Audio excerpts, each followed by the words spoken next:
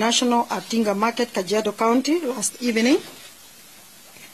Our rapid response team has already been dispatched to the name of that Pakistani national is Arshad Mohammed Sharif, aged 50, who incident happened on 23rd at 22 hours.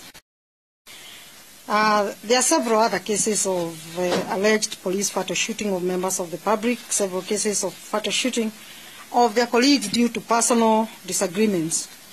So even as we read this statement, IPOA assures Kenyans of full commitment to deliver on its mandate and consequently contribute towards professionalism of the National Police Service through tenacious efforts to eradicate all forms of extrajudicial and enforced disappearances.